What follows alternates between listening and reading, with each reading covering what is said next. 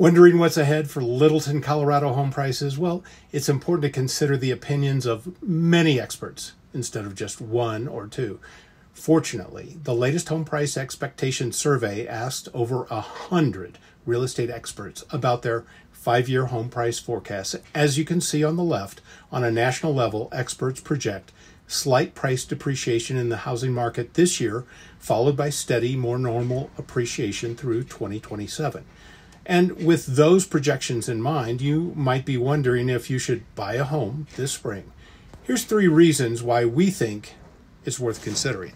1, rent is going up. Buying a home helps you escape that cycle, especially in this inflationary economy. 2, home ownership's a great hedge against inflation, meaning the payment on your fixed rate mortgage won't go up like rent does.